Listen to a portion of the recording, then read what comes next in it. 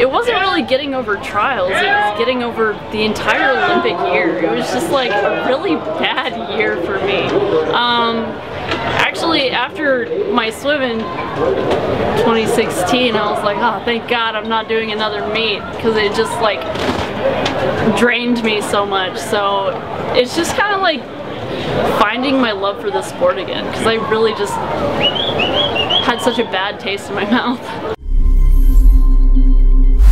Oh gosh, after Olympic trials, I didn't touch it for a while. I was like, oh, that was terrible. I'm never doing that again. And then I was like, well, maybe I will. Yeah, it was kind of in the beginning of this year. I guess, actually last summer I started getting in just a little bit with some of the senior kids that are on my club team right now, just to see what I could do. And I went to a state meet and it was okay, and I was like, oh, this was kind of fun. Maybe we'll make it like a serious thing. And then, so I started getting into it more and more, and I think really in January is when I started to go back into it a lot. Wow, this is terrifying. Oh, I actually started coaching a little bit. Okay.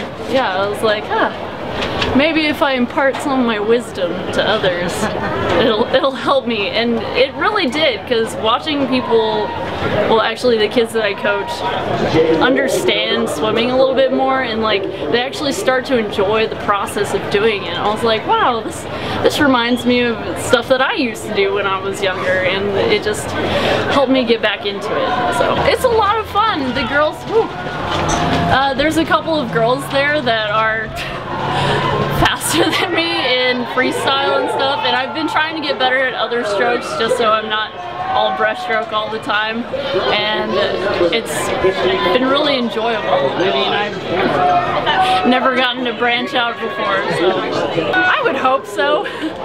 I think that just depends on kind of the resources that are available, I suppose. I feel like in coming off of 2015 Worlds and struggling through that, trying to get myself prepared for an Olympic year, I just kind of felt like I was alone. And I didn't really, I had trouble setting my mind towards the Olympics, and so I think that if I want to do this, it would be really helpful for me just to know that there's someone I can talk to so that I can work things out. And I guess my husband kind of does that now. He's really good at micromanaging me, so it's nice. I feel really settled, whereas like before, with the whole swimming thing, you know, you have to go really fast in order to stay where you are. Like, I would have apartments on lease and I'd be like, okay, well, if I don't make stipend this year, I'm gonna have to find some new roommates.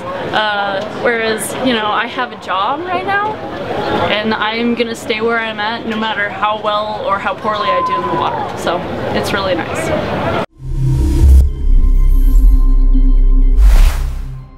I do have goals, but as far as this year is really just kind of like get back into racing and make sure that, you know, I enjoy it and it's something that I want to do. Because if it starts to become a lot like it was before, where every time I race I just feel like this is not what I want to do, then there's no point for me to do it. Like, even if I win a best time and I felt that way, I would be like, this is unhealthy for me. So right now it's just make sure you enjoy it, and if I do towards the end of the summer, I think I'll start pushing just a little bit harder and set goals that are like, well, now we gotta try and get under that 220 mark that we've been kind of staring at for forever.